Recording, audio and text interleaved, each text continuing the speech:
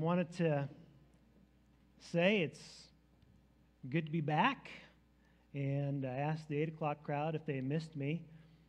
They said no, so I was hoping that you guys would have missed me, but I'm afraid to ask. But I really want to really thank Seth. I thank the church. I mean, the church is always, I know, in capable hands, but while I was gone, we were gone for a couple weeks because we took the kids to CIY, and then we turned around and went on our vacation for our 20th wedding anniversary. And so in the absence, there were, a lot of things that happened. We lost a couple dear church members who went to be with the Lord, and so that was sad. And Seth stepped in and did what needed to be done, ministering to folks and officiating funerals. And so saying goodbye to Bob Kopp and Joe Kernan this last couple weeks, and really, our hearts go out to family, and but I really do thank Seth for, I don't know if he's in here, did he take off? He's out in the hallway, he's embarrassed. But I appreciate all that has been done. It was good to be gone. Every time we go away, I like to go visit another church. And this last time, it was the closest I ever came to staying put and watching online. But I couldn't do it. And so we ended up, we went to a little church that was right down the road from our cabin. And this is, Gatlinburg area, Tennessee. And didn't know what we were kind of stepping into. We kind of look at it online a little bit, but you don't really know. So it ended up being this little family church, 40 folks, I think, and just a sweet, little congregation. Music was really good. The pastor, I felt kind of ashamed because he did everything.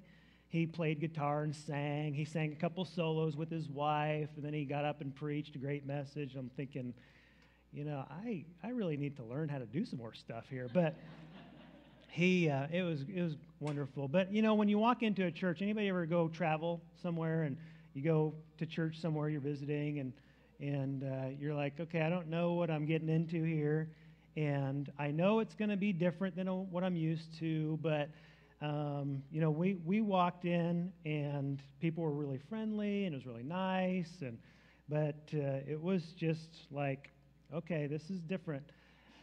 And it just makes you realize how, as a church body, we have to constantly be thinking about when new people are coming in, when folks are, visiting the church, are we, paying attention and friendly and that kind of thing, but also trying not to make it weird, right?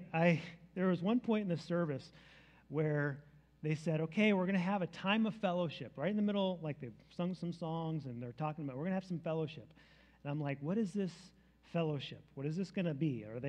I was terrified that they were going to ask us to come up front and say something.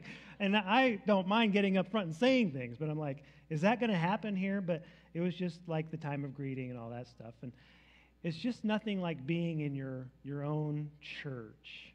Amen? And one of the things that I really appreciated was just the fact that it was family. And I thought, our church, we're maybe a little different style, a little different, size church or whatever, but it's still family. We're in this together. And one of the other things that, as we were gone and retreating, was we spent a lot of time just praying, and I really felt a new sense of affirmation of my call to this church. And it was just such a wonderful feeling to sense like God is just reaffirming, like, this is where we're supposed to be. And I'm just really thrilled about that. So anyway, You're not getting rid of me anytime soon. I know a friend of mine told me, I did have a pastor friend tell me, don't be gone for 2 Sundays in a row because they can call a business meeting and fire you. And I said, it's good advice. It was good advice. So in these weeks, as we're kind of approaching a new series that I'm going to do in September, I decided to take the time to dive into some areas of doctrine. Okay, doctrine basically just means teaching, but some important issues that we're facing in the church, facing in the culture. How many of you know what the term Imago Dei means? Quite a few. Okay, Imago Dei, it's fairly familiar. It's a Latin term. If you're not familiar, it means the image of God. The Bible is full of references to the reality of human beings were created in the image of God, in the likeness of God. He somehow, okay, we'll get into this a little bit, but he somehow put his fingerprint on man and on woman. And he said, this is the most, let me say it this way, this is the most dignity and value that I can put on any created thing. Higher than the angels, more precious to him than any spirit, any animal, any body, okay? And I'm talking about planets, stars, oceans. I mean, nothing that God created, not the mountains, not the most beautiful sunset, nothing compares to the value and the dignity and the worth that he ascribes to human beings. That's not my opinion. It's not because I want it to be that way or because Christians want it to be that way. It's because that's what he said. He said that he loves us this much, he values us this much, he respects and honors what he made as a human being so much that he said he could have made anything, absolutely anything. He had the power to make absolutely anything beyond your imagination. And he decided that a human being would reflect him better than anything. Why do I say that? We're going to get into it in a minute. Because as human beings right now in our culture, there's a lot of confusion about what it means to be human. There's a lot of disagreement. There's a lot of debate about what's appropriate, what's not appropriate, whether or not you can choose what you want to be, how you want to be, whatever. And there's a reason for that. We'll talk about it. But all of that confusion is systematically intended, I'm going to say it that way, absolutely systematically intended to devalue a human being. Does not add value. Does not make you feel better. Does not promote the betterment of self-esteem. It robs people of the dignity that God placed on you when he made you. And our job is to understand what God has declared about who we are. Amen? That's what we're going to do. We're going to look at who we are as human beings, what God has said about it, and why that's so important. One of the reasons why it's so important is because in the church, in Christianity, there's confusion. There's an agreement with our culture to go along with what it seems to be politically correct and to abandon the greatest revelation that brings about the most significant dignity of man. God created us in his image. Amen. Let's stand and read God's word this morning. We're going to be in Genesis chapter 1. Let's start in verse 26. And it says this.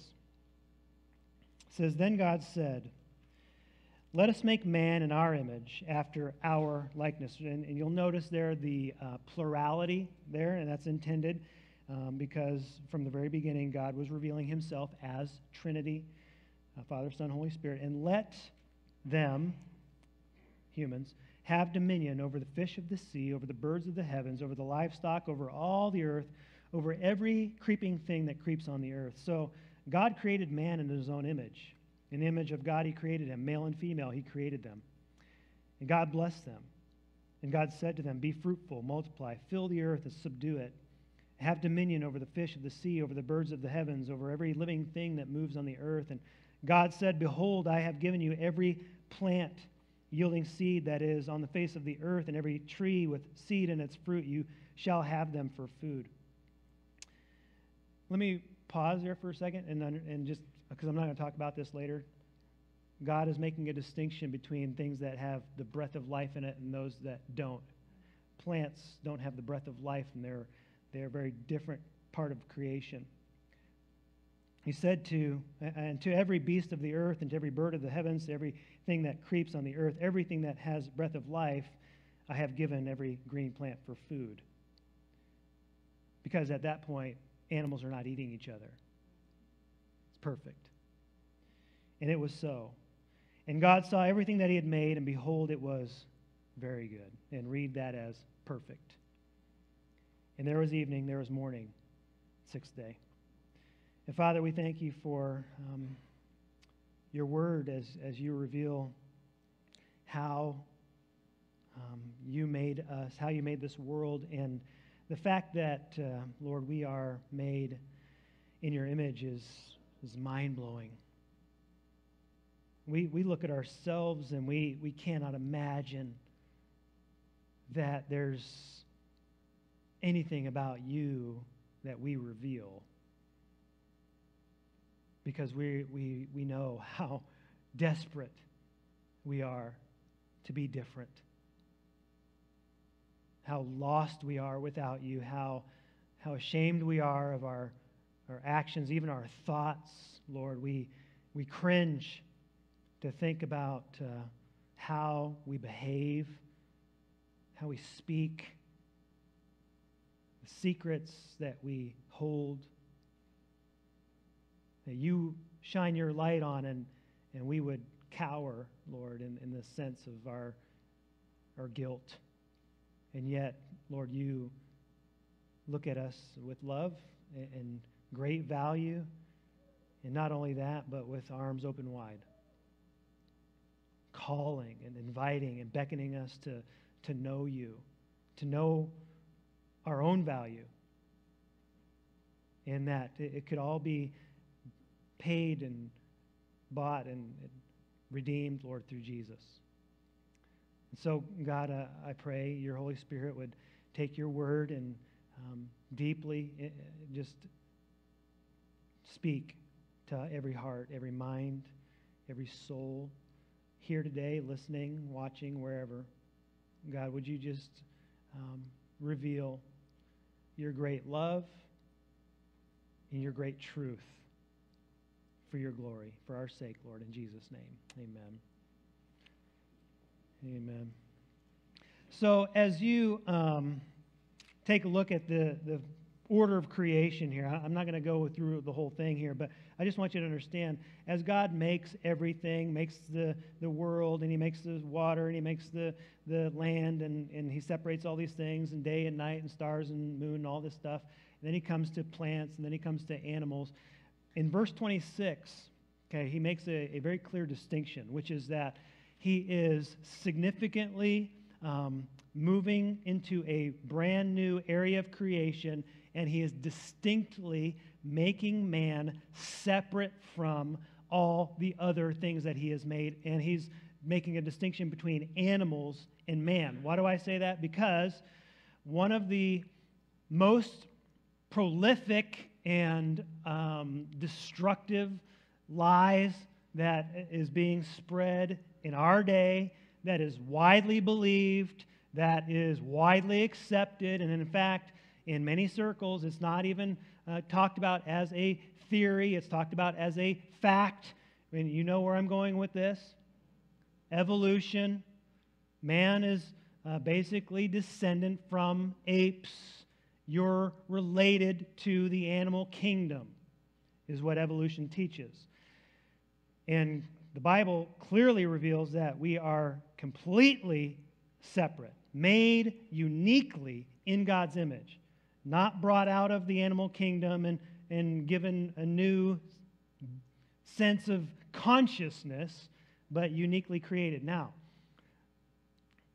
evolutionists at this point would say that I am very simple, ignorant, unscientific to even approach talking about something as widely accepted as evolution and say that it's not true. Would you agree with that? Let me just tell you a little bit about what evolution actually, if you understand what it teaches, what is it saying? It's not just saying that humans are related to apes. It's saying that humans are related to every living thing. Okay? You are related to an ant, to an elephant, to the coronavirus. You're related. You share commonality. You come from the same ancestors.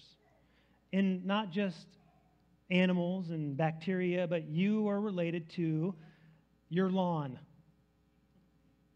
to the trees in your yard, to a mushroom. Okay? You share an ancestry with all those things, because what evolution would teach you is that all living things come from one living thing originally. There was no life, just chemicals, and somehow in an instant, lightning struck or something, and there was a single cell or some very simple form of life, and that very simple form of life is all of life now. It diversified and spread all over the globe and became shrimp and mosquitoes and humans and apes and cats and dogs and whales and everything else.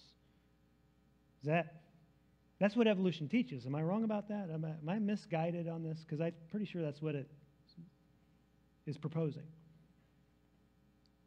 Now, on the face of it, that is ridiculous. Would you agree? It's absolutely ridiculous.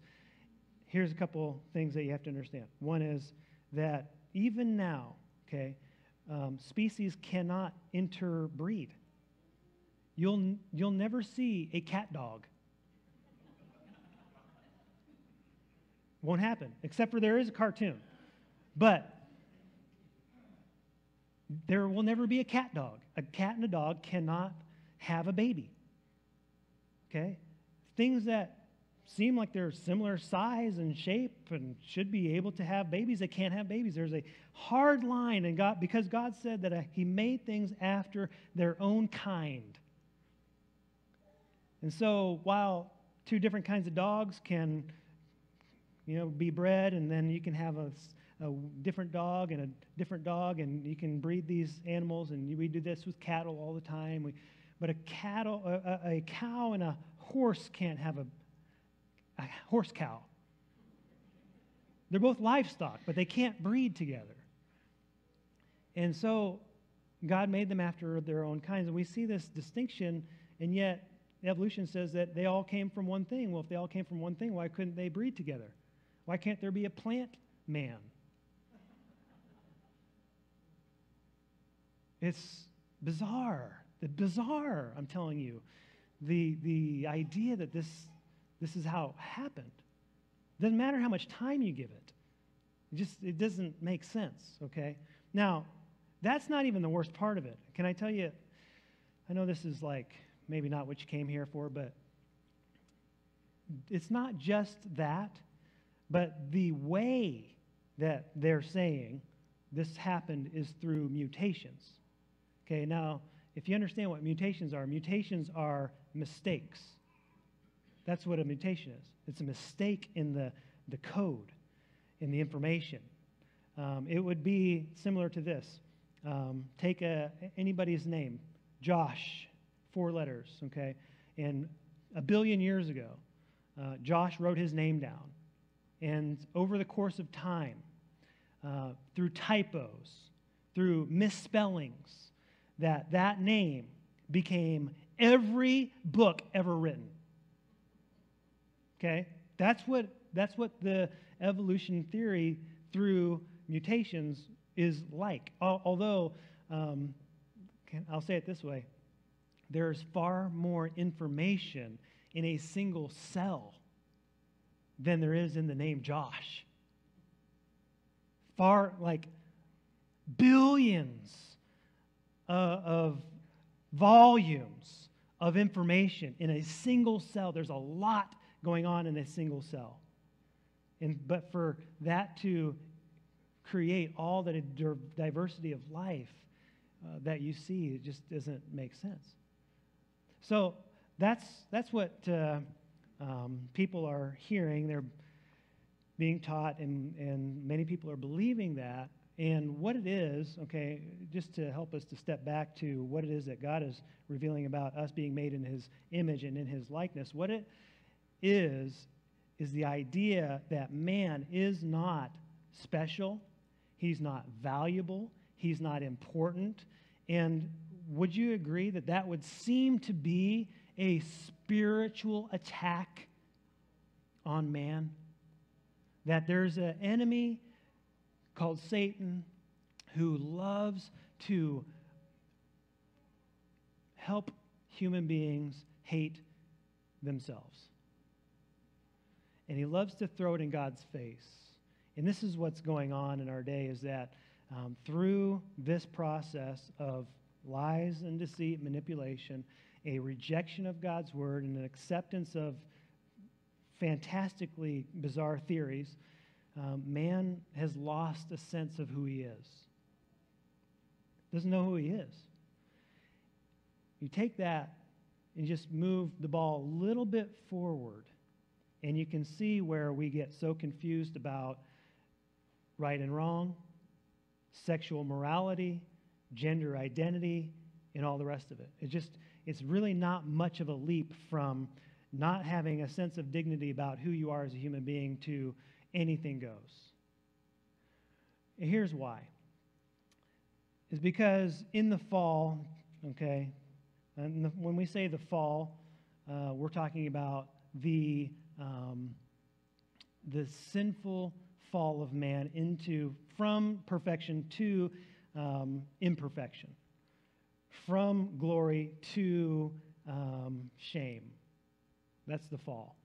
What happened in the fall was that we had Adam and Eve, 2 human beings. And this is, again, where I just find this so funny in a way that people who believe in evolution think that we are simple-minded because we believe all humans came from 2 human beings. It's much more easy to believe that all human beings came from a germ than from 2 actual human beings. But be that as it may, 2 human beings who are perfect came to a decision point. And they were tempted by this lie. The lie was that, in fact, I'm going to say it's not even necessarily a lie. It was just a temptation. But here's the temptation. Satan says, if you eat of this tree of knowledge of good and evil, you will be like God, knowing good and evil. The temptation at this point is that Eve and Adam, who have been told that there's this possibility that the decision-making process of what is right and wrong can be theirs. They can actually take on that responsibility. They don't have to do what God wants. They can do whatever they want. And the role of Eve and Adam at this point is now being reversed. God made them male and female. He made them with particular strengths and abilities that were special and unique to them individually as male and as female. There's nothing less valuable about one than there is about the other, nothing more glorious about one than there is the other. They both had these unique roles and strengths and abilities. And at that moment of the temptation, Eve and Adam reversed their roles. Adam, who should have been the leader and the protector, the provider, the safety net for this relationship, decided to take a passive passenger seat. Eve, who was intended to be the helper, the strength, and the companion, and the comforter,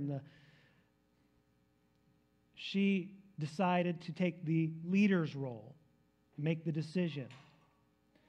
And so, when that happened, sin had already crept into the human race. Before she took the fruit and ate it, sin had crept in, because here's what happens at that moment, is that when she and he both decide that they're going to make the rules instead of follow the rules, then they've already sinned. Now, this brings in two unique problems to the human race. Okay? First of all is what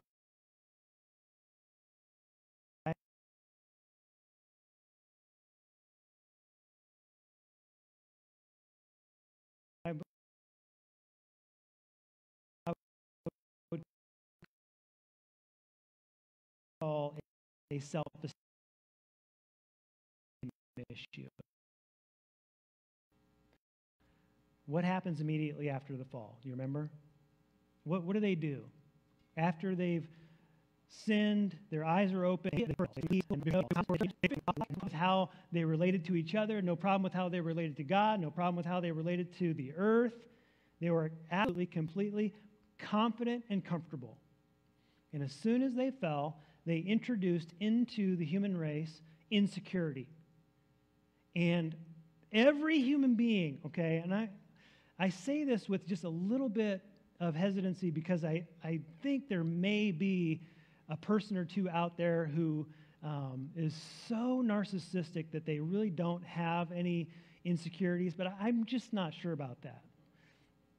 Every human being from then until now has some, if not a lot, of insecurities.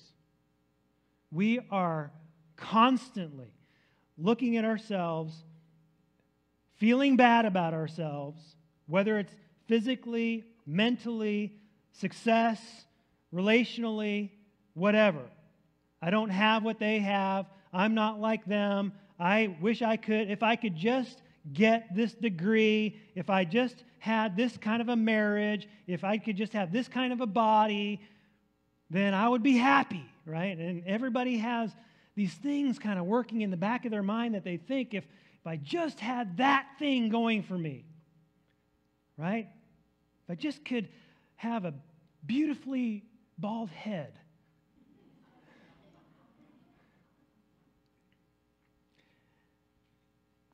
And we tease each other about this, all kinds of stuff. I mean, when you're kids, it's not even teasing, it's just mean. Junior high, high school, I mean, it's just ugly. I remember, man, it's almost like a mental abuse. And what happens, and some of you think about this, okay? You can go back and think through where some of your insecurities come from. It's because that junior high boy said something to you at that one point. You remember the moment, and that was when you started being self-conscious about that thing, whatever it is. And then you live with it. Now,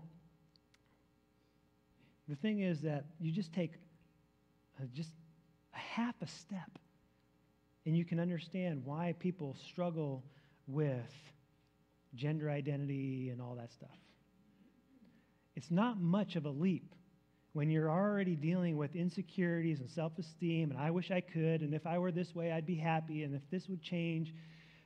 It's not much of a leap from there to, I think I was born wrong. You understand what I'm saying? It's all introduced in the fall, because if you step back and you look at where we were, okay, we were perfect. We were in right relationship with God, with ourselves, with each other. Everything was right. When we fell out of that relationship. We know it. You know it.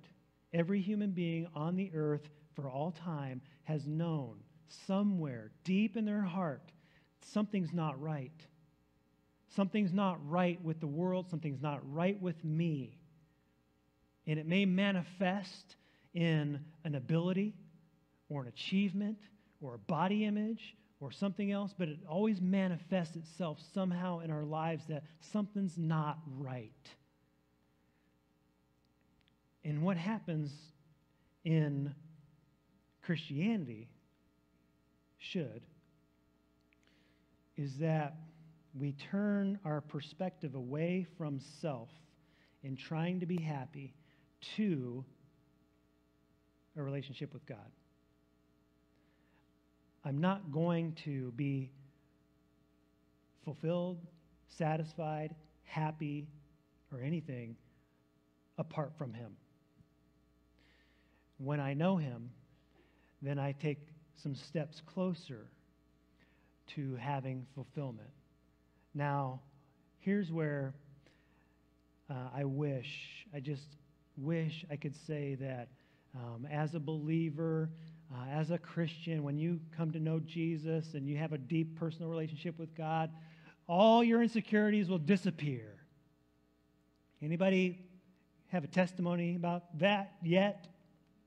We're all moving towards that, I hope, but I haven't known anybody who's quite gotten there yet. And the reason why is very simple, is because we are still fallen creatures, still living in a fallen world, and glory in heaven with a new body and an absolute sinless nature restored in heaven is where we're going. We don't live there yet. We live in the struggle. We live with the weaknesses and the temptations and the faults. Amen? When you come to know Jesus, but here's what happens. Two things. You grow stronger. You can, because your focus is more on God and less on you. That's a daily process and a battle that you have to fight. Every single day you get up, you get in your word, you spend time with the Lord, and you get your focus on Him, okay? It's not just religious talk. It's not just spiritual discipline that we're trying to get people into a right relationship with God and have quiet time. It is an effective way for you to be more functional in the world. Okay? You got to get your heart and your mind online with God every day. You need it. Okay? So I'm not judging. It's not self-righteousness. It's needed. It's necessary. It helps you. The other thing is that as you do that, you also have this wonderful process in Scripture that tells you that if you will confess your sin, that God will cleanse. That when you're out of fellowship with God, then the process is to get back into fellowship with Him through this process. I'm sorry, God, I messed up again.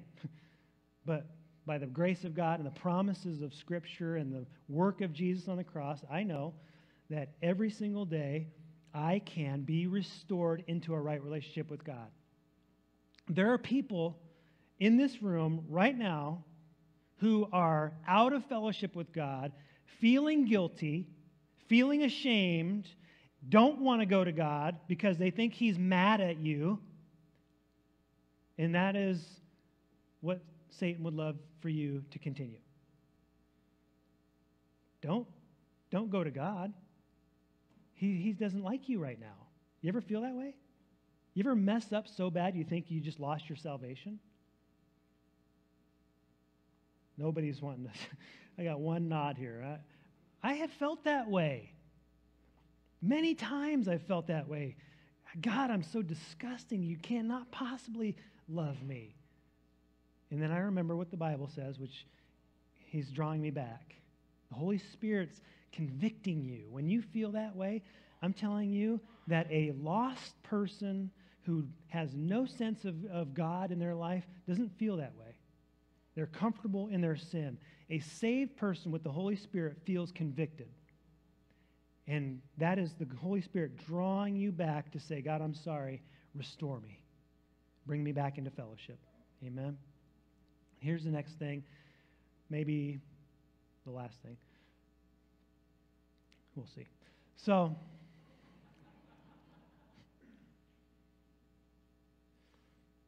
I already mentioned it, but here's the other part of this issue, is that Adam and Eve made a terrible mistake because they decided that they were going to decide good and evil instead of discover what God said is good and evil. As a Christian, okay, as a believer, I do not decide what is right and wrong. I don't decide it. I only discover what God has said. That's what it means to walk with the Lord, to be one of his people. It means that I'm done choosing if I'm going to do the right thing or what I think is the right thing. Now I'm simply discovering. You know what science is? You think science creates laws? Science doesn't create laws. It doesn't make the laws of physics, gravity, speed of light. It doesn't create any of that stuff. It just discovers what God has revealed, what God has done, his design. And as a believer, I'm discovering what he has said about who I am, how to live, how to relate, how to be. I'm just discovering it. And when I discover it, here's the wonderful fellowship that we can have with God. When I discover it, I'm simply going to agree. I agree. We had a discussion with our girls driving home here this last week, and we're talking all about, some issues, and it was really about ministry and serving in ministry and who can and how and what roles and all that stuff, and I won't bore you with all the details. But at one point, I said this, and I really mean this, and I think it's really important. It doesn't matter. Because we asked them, what do you think we believe about that? What do you think we think about that? And I said, it doesn't matter what I think. It matters what God thinks. What has he said? What has he revealed in his word? That's what matters. We can debate all day long about right and wrong and this and that and who should do this and how they should do whatever. And what does the Bible say? And if it says something very clearly, then that's what we agree with. And if it's not clear, then we can have some discussions about gray areas. When you come to this understanding that it's really about what God thinks, then you've now jumped into a new area in your relationship with God. Because now what I'm doing is I'm just trying to have a right mindset according to what he has said. Who am I? You're going to spend the rest of your life living with yourself. You know that? You want to battle your own mind on whether you're good enough, valuable enough, feel comfortable, achieved enough, have enough money, people like you enough, or do you want to say, God, what do you think about me? And he says, I love you. I made you. I paid the highest price for you. I have a plan for you. I want you forever with me in eternity. He says, this one thing, please choose this one thing. You have the choice. You choose. But please choose my Son. Everything is going to tip on that issue. You either receive him or you reject him. You can't be good enough to earn heaven, but you can choose Jesus who is good enough for you. Amen? And then from there, in a relationship with Jesus, I may not always feel great about myself, but I have hope. And I have a hope that I can share. Because now I'm not debating people about sexual morality, gender identity, right and wrong issue. I'm saying, I just believe the Bible. And I know this one thing, that whoever you are, whatever you're struggling with, that God does love you. But he wants you the way that he made you. Amen. You just submit that to him. He'll use it. Father, we love you. God, we praise you. You made us. You made us higher than the angels. It's hard to believe. Lord, we're gonna be something even more glorious one day. We will be like Christ in heaven. Your word tells us that we will receive new bodies. We will have a new nature. We will reflect you in ways that even now are in shadows, Lord, but in heaven, Lord, they will be fully revealed.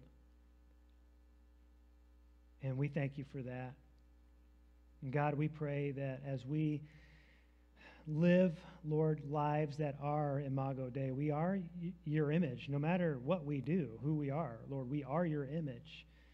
God, we pray that we would receive the fullness of the glory of Christ, that that image can be restored to its proper place